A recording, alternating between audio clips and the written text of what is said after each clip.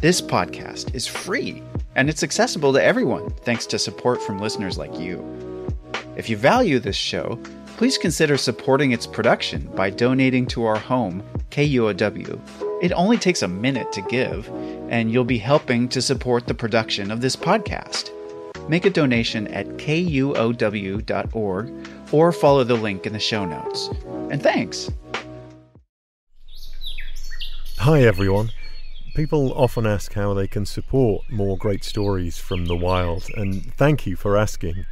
The Wild is a joint production of myself and KUOW Public Radio, and you can support this vital work by checking out our show notes. There you'll find information about supporting my wildlife organisation, Chris Morgan Wildlife, through Patreon.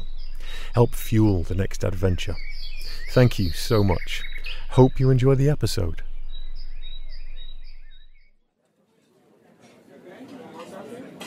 In 1987, two men in their 20s entered the Grand Siam restaurant in Cincinnati and marched up to the cash register, shifty-eyed. Marquisa Kellogg, the cashier, she felt the hairs on the back of her neck tingle. She could read the writing on the wall. This was going to be a hold-up. Covered in a cold adrenaline sweat, she braced herself, ready for the men to draw their weapons. She wasn't about to risk her life for $3.35 an hour, so she immediately decided she was going to fork over the cash without resisting. And then one of the men drew his weapon. But instead of drawing a gun, he reached into his pocket and pulls out a huge, squirming cicada. They thrust it at her, and maybe it was the element of surprise, or maybe it was just a shock of 6 insect legs wriggling in her face. But Marquisa shrieked and then ran like hell. Later, when she came back to the cash register, rattled and kind of confused, she discovered cash missing, $25. That weapon, that cicada that was in on the 1987 heist 34 years ago, was a Brood 10 cicada. If you live in the eastern US, you've probably been hearing a lot about these cicadas recently, and that's because Brood 10 cicadas emerge every 17 years, which is right now. They're known as periodical cicadas, the type that only come out after spending long periods of time underground. They're the neighbours you probably didn't know you had, right under your feet. And as neighbours go, they're damn noisy and a little rude, but harmless. Unless you're a tree root or limb, you're safe. If only Marquisa had known that. In fact, every 13 and 17 years, depending on the brood or group, billions, maybe even trillions of periodical cicadas emerge, a cycle that's been happening for millions of years, almost definitely before you moved in. But what we wanted to know was, what have these Brood 10 cicadas been doing down there, under the ground, for the past 17 years? From KUOW in Seattle, I'm Chris Morgan. Welcome to The Wild.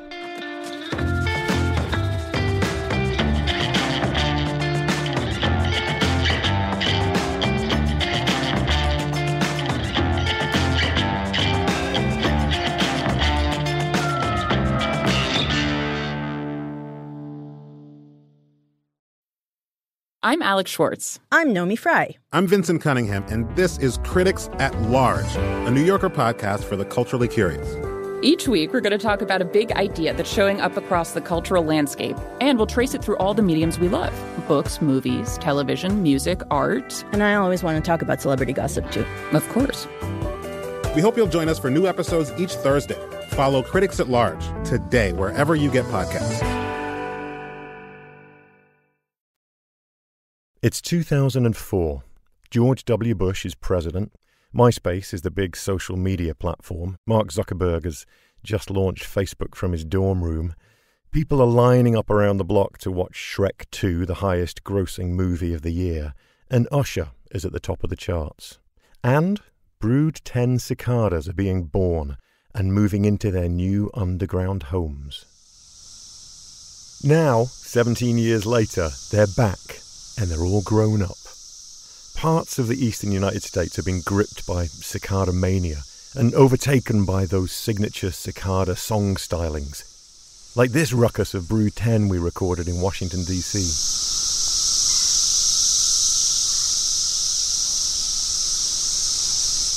Cicadas have a mystique about them. Maybe that's because they're kind of elemental. They've been around since long before the human race. We've evolved physically and spiritually right alongside them. In Japanese Buddhism, they're a symbol of rebirth. Seems about right.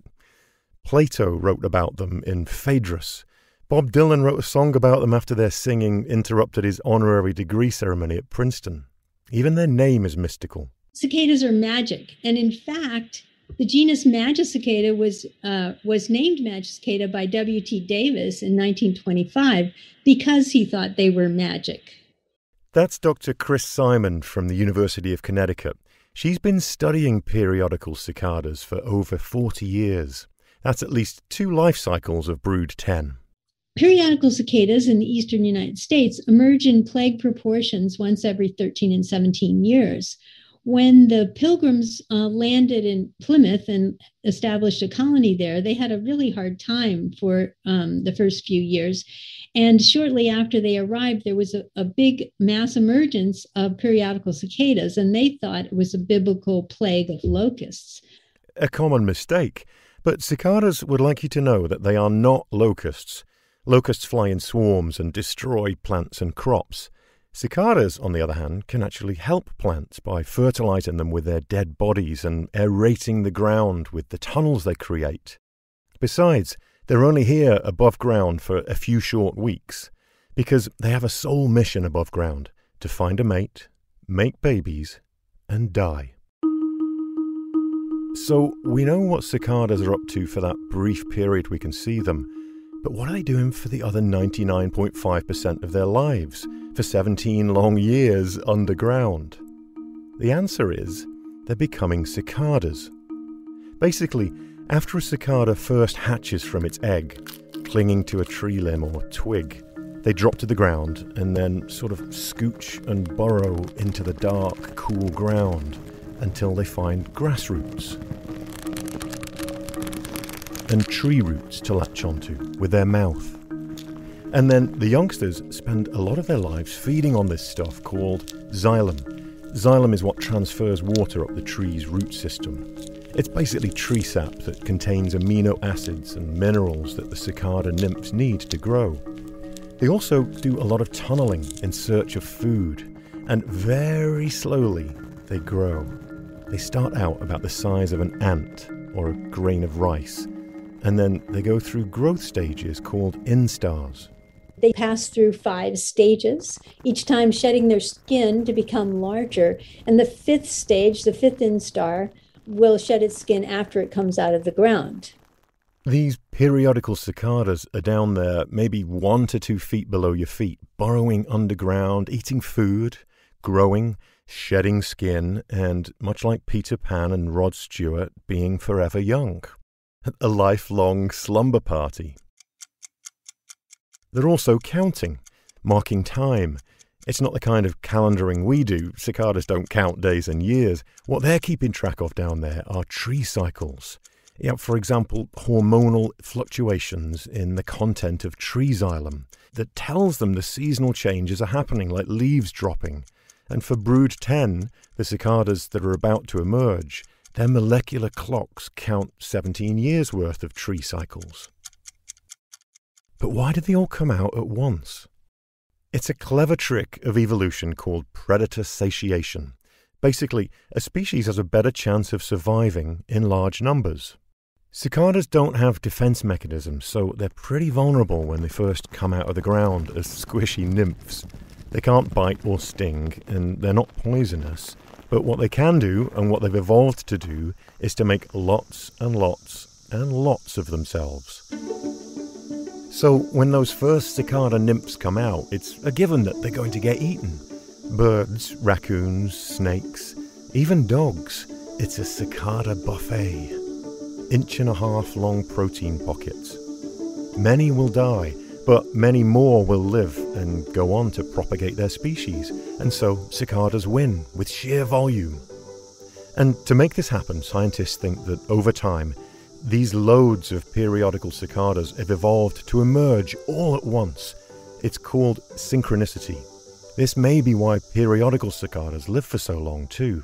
It's all about natural selection. They have good and bad years. So good years are years where there's lots of cicadas, and bad years are years where there's not many cicadas.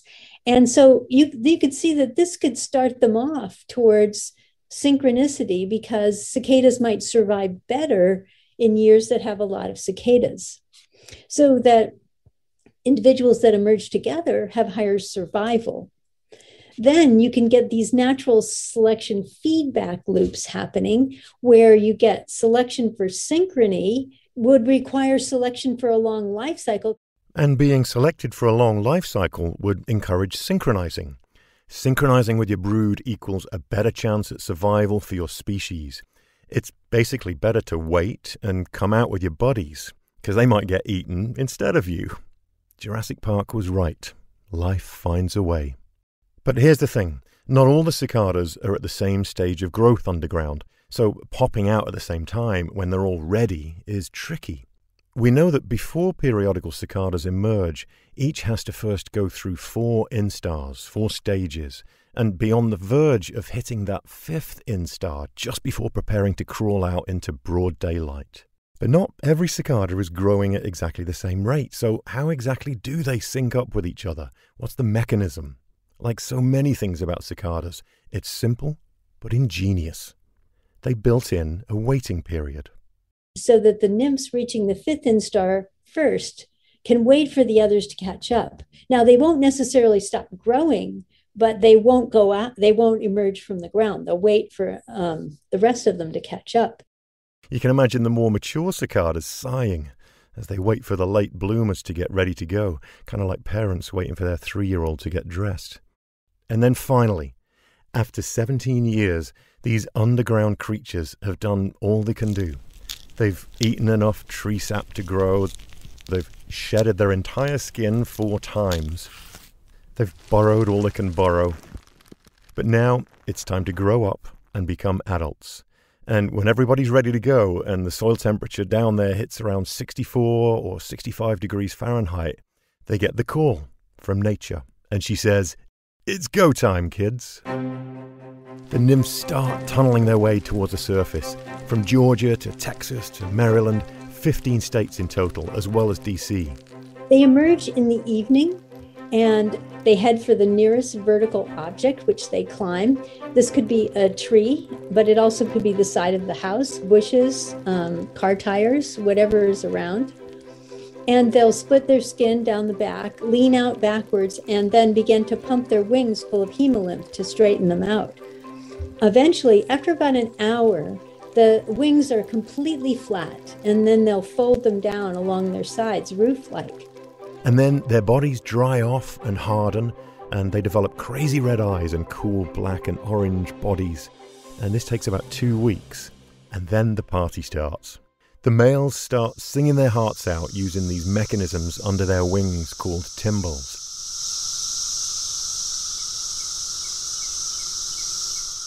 And the females start making a clicking noise by flicking their wings. That's basically a female cicada's way of saying, "Hey, good looking."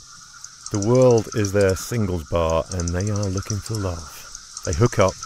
The females lay their eggs, about 400 of them each, inside tree branches.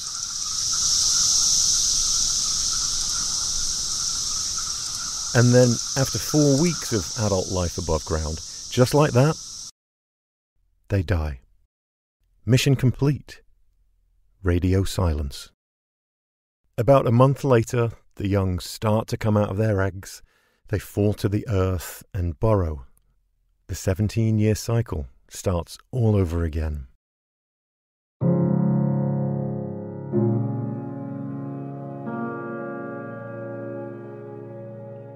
I can't help but think about the passage of time when you think about the story of these cicadas. They're in no hurry, maybe a reminder to slow down and smell the soil. And their long evolution is written all over them. They've been incredibly successful at adapting over millions of years, synchronizing with each other, billions of them. But they'll have to adapt faster to keep up with the changing world we've created through forest loss and development and climate change. A warmer world has meant that sometimes Small groups of cicadas start emerging too early, which means they lose that safety and numbers advantage and individuals become easier food.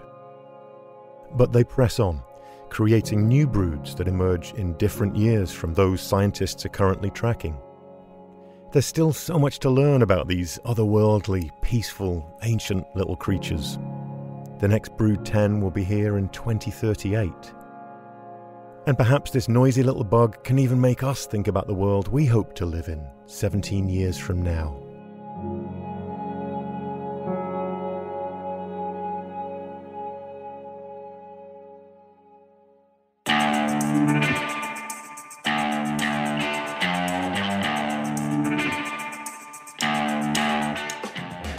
Thank you to Emily Ann Vaughan, who recorded the sounds of Brood 10 for us in Rock Creek Park in Washington, D.C. We'll have links to more information about cicadas at our website, thewildpod.org. There you'll also find information about supporting the wild through my organisation Chris Morgan Wildlife on Patreon. Help fuel the next adventure. And a very special thank you for their kind financial support to Jill and Scott Walker, Rose Letwin, Ellen Ferguson, Anna Kimball, John Taylor, Mark and Rebecca Wilkins, Bob Yellowlees, and Paul Lister. The Wild is a production of KUOW in Seattle and me, Chris Morgan, with support from Wildlife Media. Our producers are Dacia Clay and Matt Martin. Jim Gates is our editor. Our production team includes David Brown, Juan Pablo Chiquiza, April Craig, Cara McDermott, Tio Popescu, Darcy Riggins-Schmidt, and Brendan Sweeney. Our theme music is by Michael Parker. I'm your host, Chris Morgan. Thanks so much for listening.